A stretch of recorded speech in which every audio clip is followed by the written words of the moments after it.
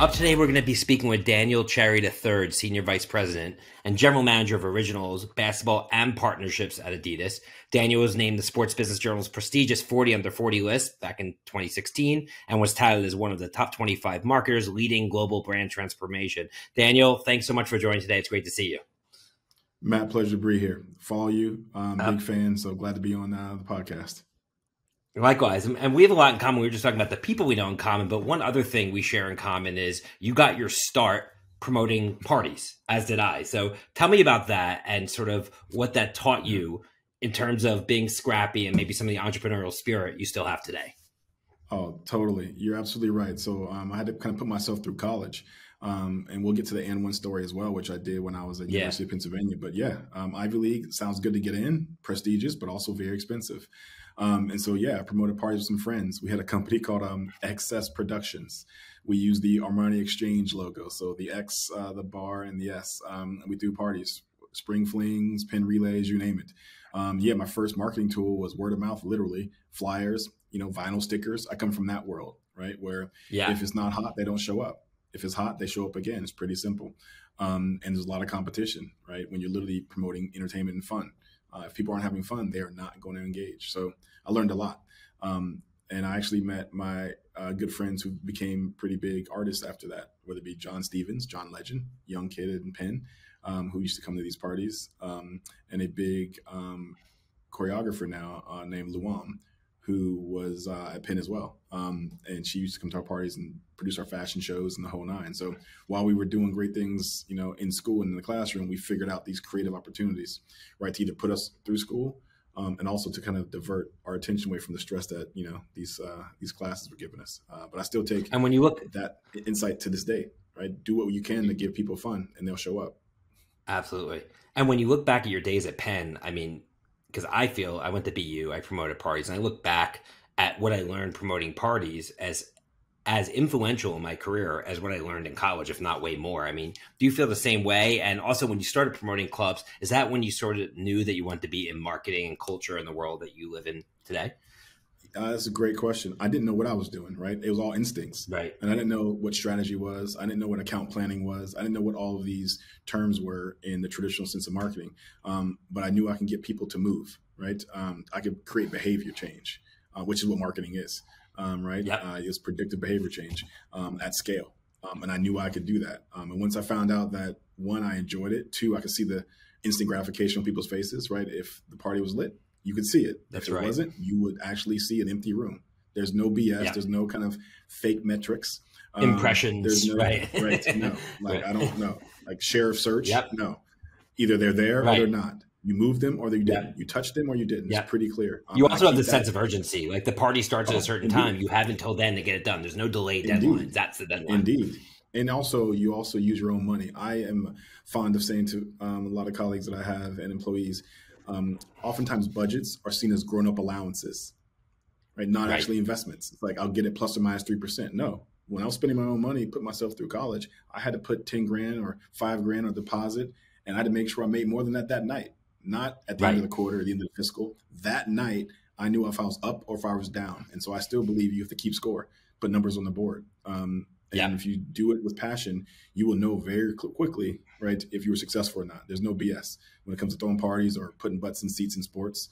And so I wish we had that sense of urgency throughout the rest of the marketing, right, where we didn't just BS ourselves so much, right? The consumer votes, and there's no lies told, right? We lie to ourselves a lot, but the consumer does not lie to us. Absolutely. And speaking about putting points on the board, and then very quickly thereafter, you became one of the first employees of N1. I remember M1 as sort of like this disruptive brand. I'm a huge basketball fan, so what they did in the basketball space, I still sort of remember. Talk to us about that experience, how it came about, and what you learned from it.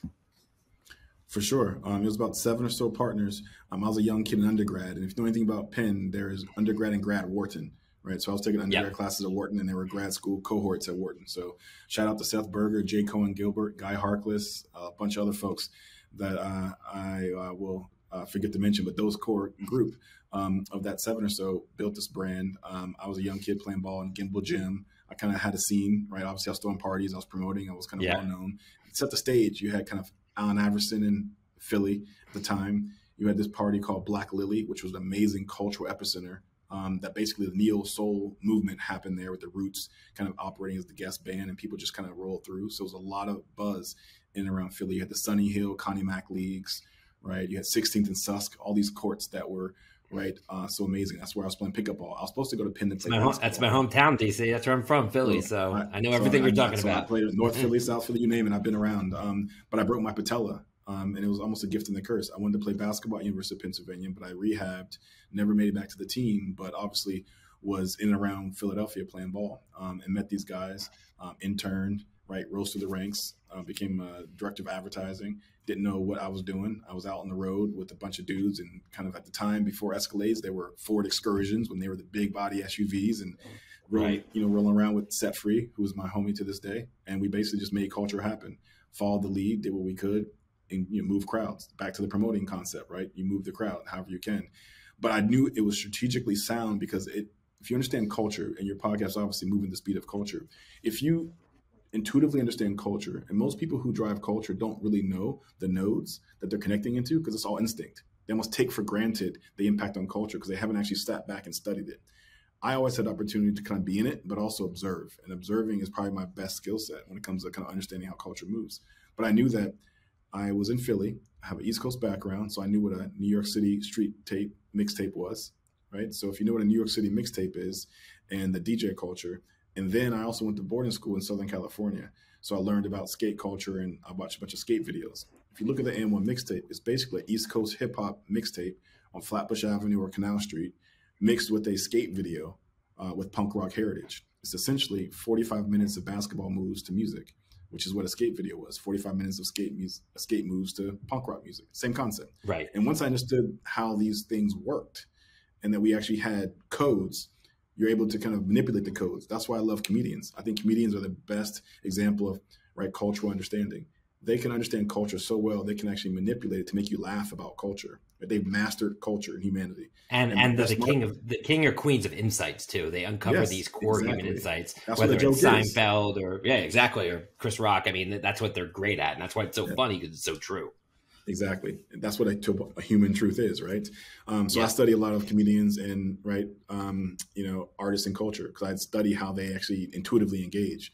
And you see where kind of the tea leaves are blowing. So I watch a lot of comedy randomly, and I study a lot of kids, because kids wear what kids wear, right? And so I'm always observing. I don't pretend to be able the one to make the culture happen. I try to peek around the corner and get there first.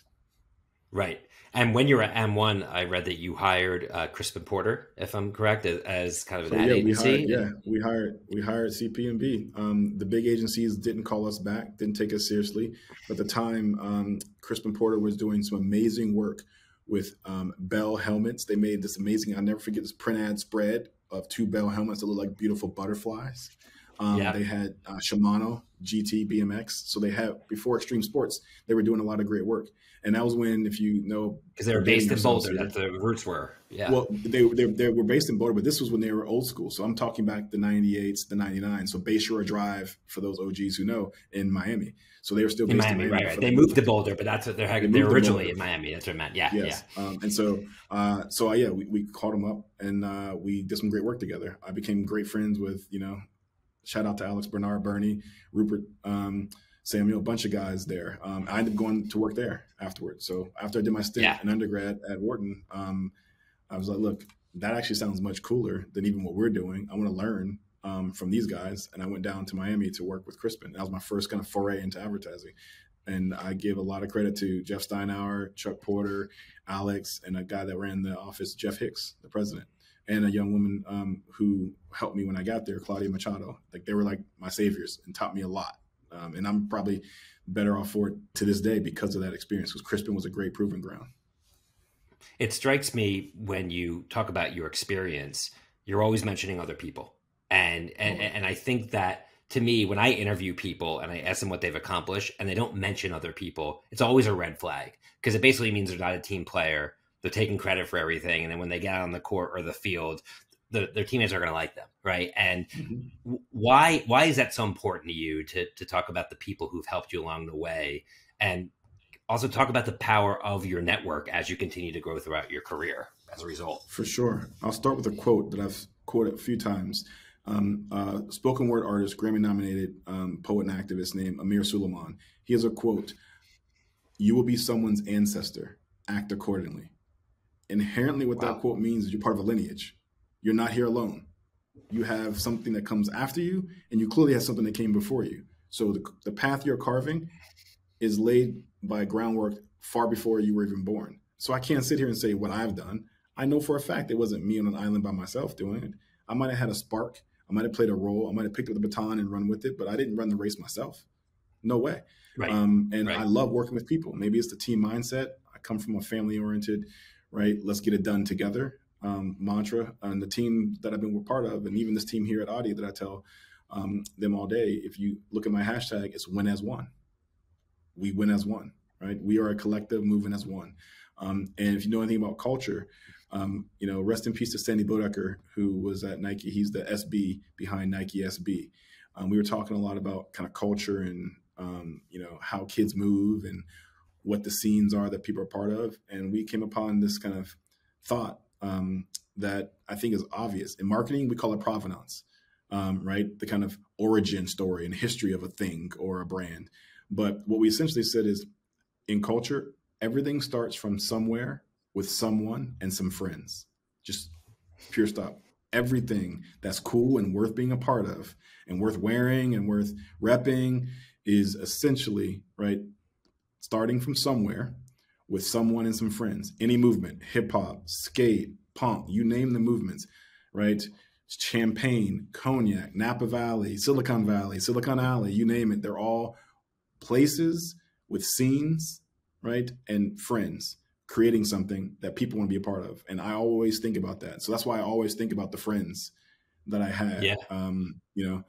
when I worked on these projects or right during these eras of my career. And I mean, that's awesome. And it's definitely some lessons that I'm personally going to take away from this talk already. So you were at Crispin, and for those listening who are maybe new to advertising, Crispin Porter Gillespie was a disruptive force in advertising for many years. They kind of reinvented what it meant to be a boutique agency. And through your work there, as well as some other agencies you'd worked at, you then go out and work for like Wheaton and Kennedy, et cetera. You work for some of the biggest brands in the world on behalf of the agency: Coca-Cola, Disney, ESPN, et cetera. What is your experience in working with big brands, and what do you find has been the most successful path to actually make an impact on those brands? Because we started this conversation about you being a club promoter. It's so raw. Like, you're talking to someone, they either show up at the club or they don't. When you start working with big brands, obviously there's many steps in between in terms of the impact, and sometimes people have no impact. How was your approach in working with the larger brands, one of which you're at now, which we'll get into in a minute? For sure. I had to understand how they looked at success. I, was the person who always wanted to create the cool idea and wanted to talk about culture. I had to figure out quickly as an agency guy, and I was a strategist, right? I grew up as kind of an account planner, creative strategist in advertising. So I wrote a ton of briefs, and I got inside a ton of clients' heads, and I had to be the kind of consultant, psychiatrist, psychologist, you name it, to pull out, right, the threads. But those threads weren't really about the brand. They were the psychology of the person in the seat. What do they want out of this? What is their goal? Are they trying to get promoted? Do they need a bonus? And we even tied some of our success metrics, right? You get a bonus, we get a bonus, right? Like, let's talk about this. Like, we're here in it with you. There's no ulterior motive other than what does winning look like for you? And let's figure out how to get it done. And that to me was a humbling experience as a young creative. We just want to make cool stuff, right? We want to get awards. That's not the reality when you really think about what an agency is. An agency is just as much a bank as a bank. They're putting money in our hands, expecting a return on investment. Now, if that return is a lot, great. That's a great hedge fund. If that return is a little, that's a good bond. But I got return on my investment. If we can't guarantee return on investment, what are we doing? Just spend their money playing with it? Right? That's not the goal. And so I really learned through those agency experiences working with really smart clients that there needs to be a calculated return on investment in some way, shape, or form, beyond anecdotes and fake metrics, and understand the psychology of the company. Where are they in their growth? What do they need? What does the culture of the company looking for? What are the shareholders looking for? And can you help, right, contribute to that narrative? And if you do that often, you will gain success in lifelong partnerships like a Widen. If you do that in spurts, then you will have, right, kind of ebbs and flows and fads, which is why I learned even at Crispin, the difference between a Crispin and a Widen. Crispin's amazing. I love my time there. But I learned also that if our mantra was to make brands famous, well, you're only famous for a certain period of time. You're never Right. famous forever unless you're an icon. And it's Right. really hard to make something an icon, right? So you don't really have long lasting relationships with a lot of clients. You kind Right. of are like cotton candy to the client. Yeah. And that works. And that's a great model. But it's a different model than some of the other agencies that are out there. And I kind of mixed what I learned from Crispin, what I learned from Wyden, and we ended up joining forces between some shy guys and some Wyden guys, and we were Anomaly, which was another great experience, right? Working with good brothers and sisters over there. It was a phenomenal time. So I got lucky, to be honest. I was spoiled when you think about Crispin, Wyden, Anomaly, and then I got out of advertising. It's an amazing Right, like roster. I went 3 for 3, and Yeah. then I'm out. It's interesting you say about make brands famous. I never really thought about it that way. But even like you think about their work with Subservient Chicken, like that was never going to be a campaign that lasts forever. It was a fad, and it was an incredible fad. But then it went away, and it was during a period of time where everybody wanted to go viral, viral, viral. The birth of the internet, and I think that it's really hard to manufacture viral. You have to sort of put in the work and understand the consumer over time, and build a brand with staying power, which is what Wyden did, obviously, with Nike and other brands. And I see that as like a big differentiator from the great marketers out there, the ones who may have a shorter stint. Oh, absolutely. You have to get to the root cause of what's holding a company back, what's Yeah. holding consumers back from connecting with that brand, and get to that human truth, right? And it's raw. And not Yep. everybody's willing to have those conversations about who they really are and what they really want Right. to be. I oftentimes talk about, cities like New York or LA or Instagram or even marketing in general as the land of great pretend. There's a lot of great pretenders, right? Very few have actually done the work. Very many have taken credit for it. And when you do the work, it's very different, right? You're humbled when you actually do the work. Oftentimes, many of us in this industry are really successful, at least on the surface. And we did good in school. So we're used to getting straight A's. We're used to getting top of the class, cum laudes, you name it. That's about what? 98, 99% success rate. The reality is that marketing is more like baseball. You could be a great, all-time great in baseball, bat what? 390, maybe? So you basically fail like 60% of the time, right? Things aren't going your way 60 to 70% of the time. And you're a Hall of Famer. You're in Cooperstown, right? Yep. If you bat 380, 390. And that's a horrible, right, success rate on the surface. But when you know what greatness really is and what it takes to actually do this at this level for as long as we've all done it, you appreciate that. And I'm humbled by the experiences that I've had and the success that I've had. But I'm also equally as humbled by the failures. And there's been a lot, right? We fail every day, right? Every day something goes wrong. So we fail every day, and we are too afraid sometimes to think about that and talk about that. Oftentimes you look at LinkedIn or Instagram and everybody's successful. But I look at the stock market, I look at some people's businesses, and I'm like, they're not as great as I'm seeing, right? We're in a position where we're in a growth mode, right? We're in transition. We're honest about that. But, my personal mission is to be a force for good. My professional mission, right, is to chase challenges and create positive change in culture. So I purposefully go toward the fire, and I want to see if I can extinguish it, right? I want to see if I can rebuild it. Like, that's exciting to me. I'm not concerned with headwinds. Like, headwinds are the reason why I'm here, right? If there are no headwinds, then it's kind of, right, a little easy, a little boring. You're not growing. You're not challenging yourself. And as a marketer, brand builder, strategist, business person, don't you want to climb a higher mountain? Not everyone does, but it's clear that you do, and I feel the same way. It's interesting, as you're talking, it dawned on me that you and I both came into the workforce around the same time, and there was no social media then, and there was no Instagram then.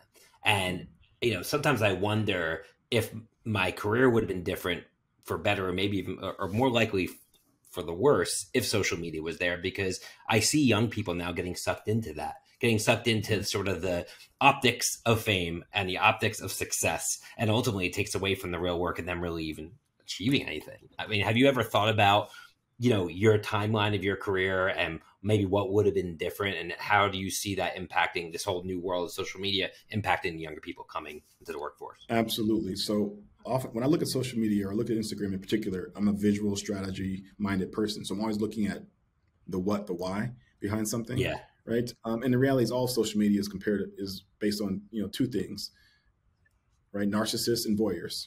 That's the dynamic of social media. It's narcissists and voyeurs, right? And then you have some, right, vocal voyeurs, haters, right? That's what they are. They're vocal voyeurs, right? They're not creating anything. They're just critiquing everything. And that's the Right. dynamic. And so to me, it's much easier to, right, critique than to create. And pre-social media, many of us have had to create something, a magazine, a brand, apparel line, a party series, whatever it Right. may be. You had to move people to do things, right? That was more than swipe left, swipe right, hit a Or heart. build They build actually, something tangible. yes, Right. absolutely. You literally had to move people to do something within the world of commerce. And Instagram is not that, right? The commerce comes from the brands. You're not actually getting consumers to do anything. You're getting brands to pay the money based on consumers' thumbs. And lifting and dropping a thumb is the easiest action to take. And so we're not honing our skills. It's like lifting weights. If you lift a 5-pound weight for the rest of your life, okay, great. Have you lifted a 20-pound weight, a 25-pound weight? Have you strengthened your muscle? And so to me, we're not seeing as many people create things as make things up, right? I prefer people who make things, not people who make Yep. things up. Right. And I think everyone needs to learn the craft of making things. And if they do Right that, on. they will, again, be more humbled than maybe what we're going to see, which is going to be a crash in the media business based on social. Like it won't Yep. be this way. People will not be reaping these rewards, right? It'll be the We're already equivalent of a starting to see housing it. crash. It's going to come. And Yep. so what are they going to do next when you can't Right. make as much money off of someone lifting and dropping their thumb? Right. We'll have to redefine what it means to be a creator. Mm-hmm. Ultimately, what that word even Yes. means. So to shift gears a little bit, so you spent a lot of time, obviously, being an entrepreneur, working for these big agencies, and then in 2011, you went to over to the brand side, and Yeah. you spent 5 years at Diageo, which is one of the leading spirits, manufacturers and distributors in the world. Yep. What was your experience there? What made you decide to finally go over the brand side? You said you were 3 for 3 on the agency side. You certainly were. And here you are working your way up sort of the corporate ranks at Diageo. What did you learn from that? And why did you decide to go, to the other side of the house? Great question. To challenge myself, right? When you're an Yeah. agency guy, you can throw briefs across the room, you can throw ideas across the room, and you're always going to assume that the reason why it doesn't work is because of the incompetence of the client. It must be Right. the competency of the agency that created the idea and the incompetence of the client that killed the idea. It must be what it is. And that's a very arrogant way of thinking, right? Because oftentimes when you're an agency guy, you have to realize that you're actually the recess to that person's day. You're the fun part of that person's day. There's a lot of stuff Yeah. happening outside of your meeting with that client. And so I wanted to, as a business minded person, right, I kind of put that, Wharton and Penn degree to work. Like, hey, I need to figure out P&L management, right? Not marketing budget management, actual P&L management. I want to be responsible for a P&L, and I want to see if the ideas and the cultural understanding that I have can be applied inside the machine, right? It's like going inside the Death Star. Like, can I actually survive this, gauntlet? It was a personal challenge to me. I went from, for those who know anything about New York, I went from, right, my entire career in Brooklyn and Soho, right? Like we weren't, like Houston was north to us, right? Like Right. if you know anything about the agencies that I worked at, we were south of Houston. And then I went to Midtown, right? 45th and 5th, wearing a suit, corner office, Connecticut as well, right? Up and down the Merritt for those who know New York and the tri-state area. That was a very different world for me. Yeah. And I wanted to see if I can do it. And I knew that I'm up against lifers, folks that have been there 20, 30 years, very tried and true ways of thinking. And so it was a personal and professional challenge. And that's why I did it, honestly. Again, back to my professional mission, chase challenges and create positive change in culture. And so when I went inside the client, I had experience as an entrepreneur, to your point. I make money outside the corporate world. I know how to do that. Many people in the corporate world do not know how to make money outside of a 401k based business. They get scared when they don't have corporate cards. That was my first corporate card. I grew up most of my career figuring it out myself. So I felt like I Yeah. was playing with house money.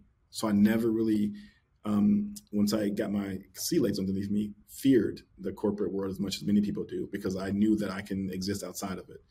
And the scary thing that I realized when I was a, kind of exec inside of corporate America is people are, hanging on to corporate America, right? And they're willing to do anything it takes to stay. And unfortunately, Yep. that hinders innovation, right? That hinders creativity, that hinders courage. They It just the whole creates thing is like they fear. say no one ever got fired by hiring IBM, right? It's like just don't screw up, keep the job, Yes. but what that does is that leaves those companies susceptible to innovators coming in and disrupting their business model ultimately. Yep. Exactly. And so I happened to just choose brands that I had a passion for and I cared about.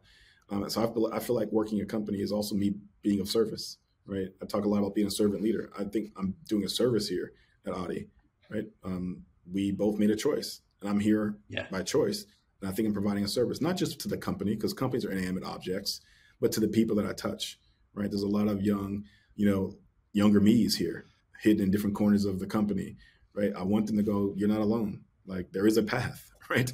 And I care a lot about, right, pulling people up. We have a group that Julian Duncan and Jabari Hearn created called Monday Night Mentorship. And they mentor up and coming execs, marketers of all various stripes every Monday night. I'm honored to even be a part of it and join when I can. But the fact that you decide that you spend your Mondays giving back, right? Mondays are the worst days, supposedly. I look forward to Mondays when you see the energy that you have that you can kind of give to the next generation. So I look at my job not just to help this company make money, of course, but to me to grow the next generation of talent so they can actually be their full selves at work. I am my complete and utter full self at work. Anyone who's ever worked with me knows too much about my life, probably. I believe Right. it. But that's important. That's important to me. Yeah, of Because I course. think too many people hide the most creative, impactful parts of themselves to fit into a corporate narrative when that company is growing single digits and needs to grow double.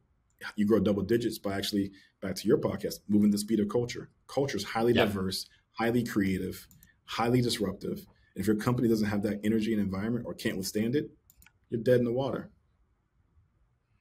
Absolutely. And you transitioned to where I was going to ask you about next, which is your current role at Adidas. You joined last year.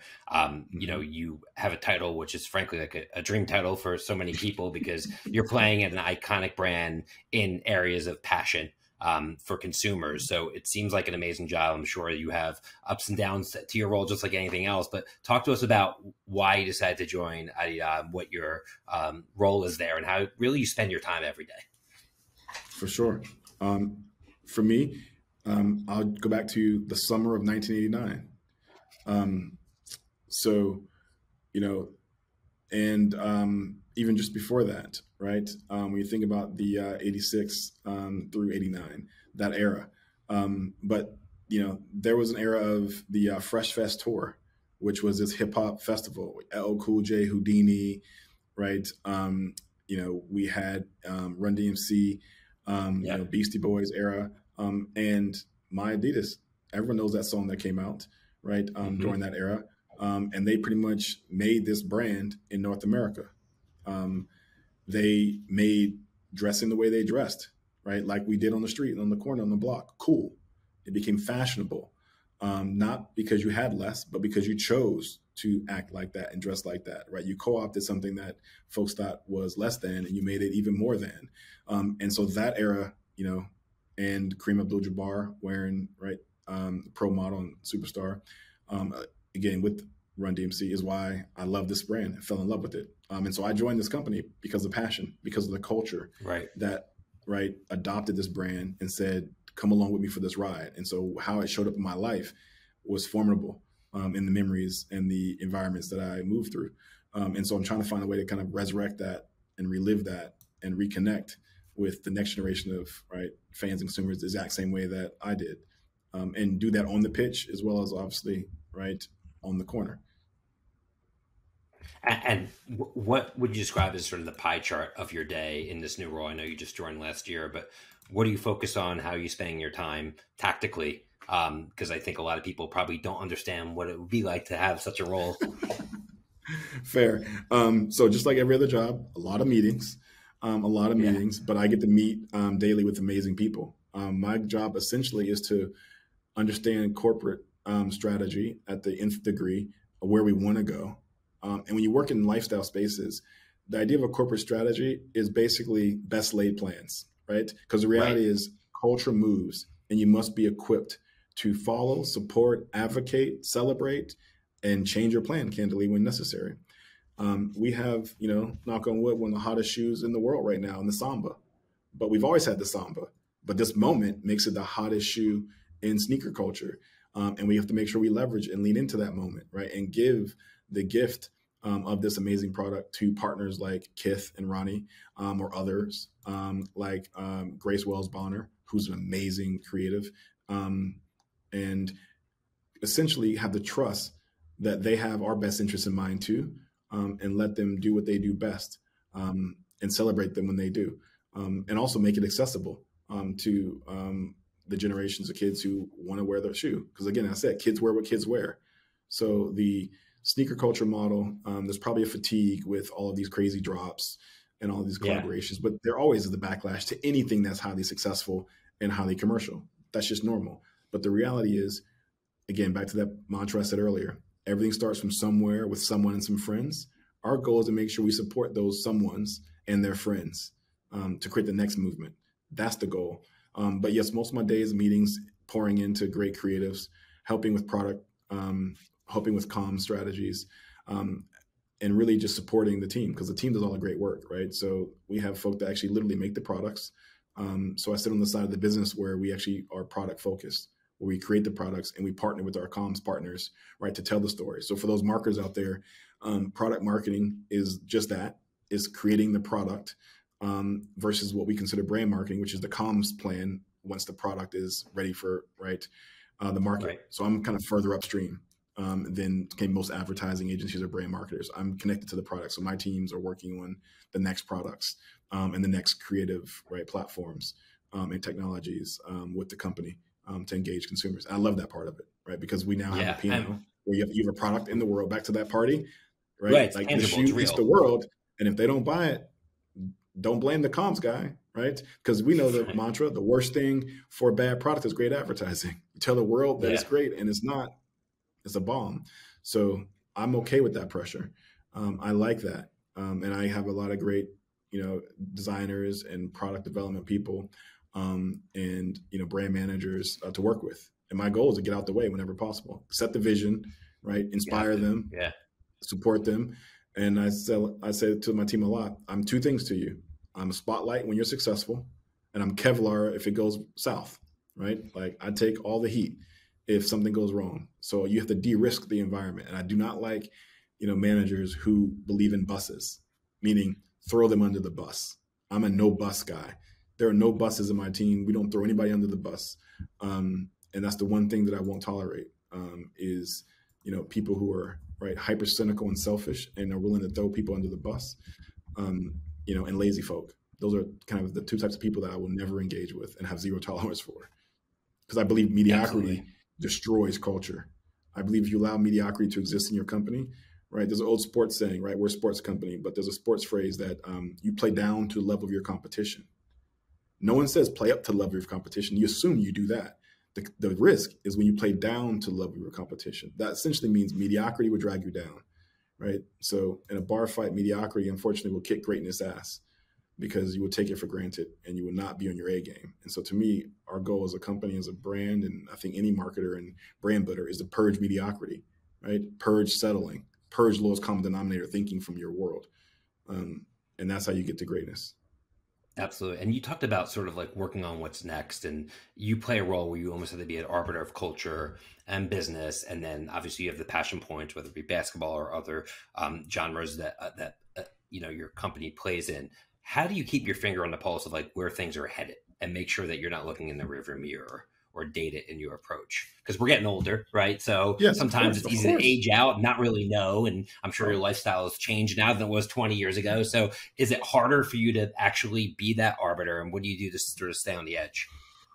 Oh, for sure. No, as you get older, your life in general disconnects you. That's why, right, older rappers, it's tough to stay cool when you're a rapper, above a certain age, right? Because the language, the lingo, and the worlds you move in aren't the same, right? And candidly, that hunger is the thing that I have to keep the most. The hunger, right? I used to say a well-fed rapper is not a rapper that's really good, right? Because you're just rapping about the wrong stuff, right? You're not connecting and engaging. So I have to force myself to kind of get that hunger and stay on the hunt. So I'm constantly on the hunt. So I am a, right, kind of explorer, right, of culture, but I'm also a humble, right, kind of aggressively curious guy.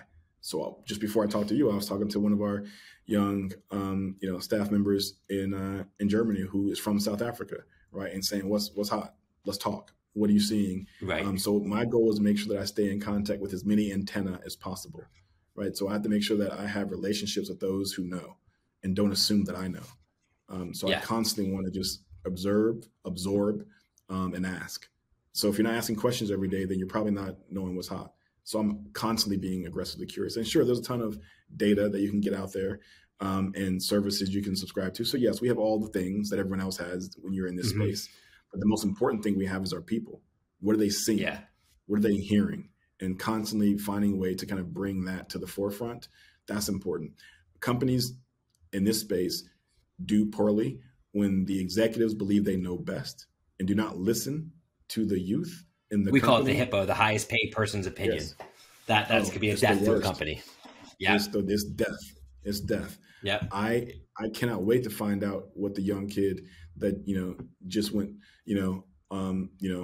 to Coachella saw, because his experience at Coachella is different than mine. Right. Yeah.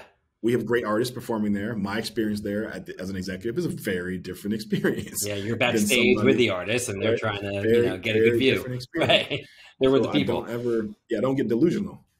So don't get delusional. I want to stay hungry and curious, and so that's how we keep our finger on the pulse. Is listen to those who know best, and also back to culture. Culture is hyper diverse. Culture. I was just about to ask you about diversity everywhere. Oh, it's critical. Yeah. I mean, look at me. I'm an African American executive, and even the fact that I'm African American, I recognize that I'm not, a global citizen in the way that someone from South Africa is a global citizen, right? Someone from Tokyo or Seoul is a global citizen, right? We're seeing the world differently. And so my viewpoint of the world is a biased viewpoint, even as a young, relatively young African-American male in corporate America. So I need to make sure that I see everyone's perspectives and bring all those people to the table. And if you're a company that's working in the lifestyle space or trading on culture and you do not have diversity, hyper-diversity, in my opinion, hyper-diversity, which means beyond the norm, because if you want to stay ahead of the curve, to me personally, you have to be more diverse. That's how you stay ahead of the curve. It's not being less diverse. It's being more diverse than whatever the data tells you. So if you want to be ahead of the curve, be more diverse. So my goal is to get as many diverse voices around the table as possible at all times. It's harder some days than others, but that's my mantra, my mission. And so if you want to win in this game, then you need to be hyper diverse. Absolutely. And kind of to wrap things up here, I know you're also working on a new venture at Adidas that you were perhaps eager to talk about. I'd love to hear about what it is you're working on and what we can expect from you in the upcoming year. For sure. So I'll tease directionally what we're working on. There'll be a full release and the like. So only my corporate comms folks that are listening, I didn't divulge any information that's not public. But the Originals business that we're a part of, as you know, has amazing classics products, right? We have amazing products, the Stan Smith, the Superstar, right? The Gazelle, the Samba, the Campus, on and on and on. And we also make new product, right? We had an amazing product, the NMD, that was a juggernaut for us. And so what me and the team is working on the next, great products for Originals. We want to basically develop what's next for Originals. And I talk a lot about something that I believe in strongly. Again, back to culture. Culture is local, hyper local. Yes. Right. And then it kind of scales at pace, especially with social media, right? It goes global fast, right? Ice Spice is so Bronx, so New York, but so global at the same time, right? She was able to scale even faster than someone like Cardi B, as an example, because social goes as fast and as far and as wide as it does. But it only goes that far and wide and fast because it's hyper diverse, right? All those nodes that accelerate and pass that baton to the world are hyper diverse consumers. So what we're trying to focus on is what I call lifestyle products within Originals. And I look at life as an acronym: local innovation for every day, right? That's what lifestyle means. And lifestyle, in my opinion, is local, it's innovative, and it's for everyday use. That's what lifestyle is. So we're looking at lifestyle products that are taking technology platforms, as well as obviously things that are what I would consider cultural utilities, things that we wear, why we wear what we wear, where we wear it to, where we wear it from, all those insights, in addition to the platforms that we have here at Audi that are amazing, that are for the best athletes in the world, and how we bring those things together to create something new that kind of pushes the heritage and pushes the story forward for Adidas, and particularly for Adidas Originals. Very cool. I can't wait to see when this all rolls out, and hopefully by the time the podcast comes out, the timing will align, but can't wait to see. So to close out here, you're obviously have a fascinating career. and obviously now have an incredible, exciting role at Adidas. If you had to give young marketers who are just coming out of school now, a piece of advice, many of which you frankly you've already given over this podcast, but if you were to sort of sum it up in terms of what they would need to focus on or do to end up with the career that you've had to date and you're still building, what would you say? I would say, first thing, and this is an old school hip hop phrase, get with a sick tight click and ball out. What I mean by that is get a great crew of people that will hold you accountable. I have a text thread with some good brothers and some sisters that hold me accountable, right? When we are going through it, we go through it together. We support each other, because this journey, especially for those diverse, marketers and brand leaders out in the world, when you go through this journey, it can feel alone. It can feel lonely, but you have to force yourself to create that kind of deep connection and authentic kind of relationships with your friends so that you can actually vent, because it can gaslight you out of the industry. You have to make sure that you have that community that can support you, not just in the office, but most importantly, outside the office. That's the first thing. The second is do not become your job. Right. Your job is what you do. It is not who you are. If you wake up in the morning and you're fulfilled by your role, that's a blessing, but that's not a birthright, and it's not the only thing that defines you. I've seen a lot of people lose their identity through their career. And reality is these companies will chew you up and spit you out, right? It's a choice on both sides. And if you are lucky enough to have a contract, it's a short period of time. They can rip that up and move you left or move you right in any second. So it's really important that you do not become your job. It's what you do. And you find fulfillment beyond your role. And then the third, I think, is ensure that failure is part of your journey. What I mean by that is push boundaries, because you will fail, but you must fail based on actively pushing boundaries. In corporate America, you can fail with the system, and that might be a safe thing to do, but it's not how you actually get to the best work and the best ideas and the fastest growth. You got to push, right? And if you bring your perspectives to the table, your perspectives will inherently push, the company, because if you don't look like those sitting to left or right of you, your perspective is going to be different, right? Even if it's the same on the surface, it will be different based on your lived experience. Bring all of that to the table, because there are other consumers out there in the world that have your perspective, and they need to have that in the room. So make sure that you're in the room for a reason, and share that perspective. So those are three that I'd say. Fantastic. Well, we're going to leave it at that. This has been an incredible interview, and I just really can't wait for our audience to hear it. So thanks so much, DC, for joining, and I'm glad we reconnected, and can't wait to see what you're up to in the coming year. So on behalf of Suzy and the Adweek team, thanks again to Daniel Cherry III of Adidas for joining us. Be sure to subscribe, rate, and review the Speed of Culture podcast on your favorite podcast platform. Till next time, see you soon, everyone. Take care.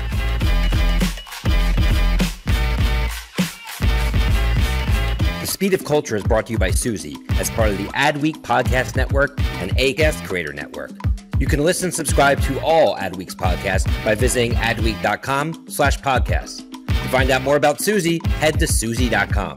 And make sure to search for the Speed of Culture in Apple Podcasts, Spotify, and Google Podcasts, or anywhere else podcasts are found.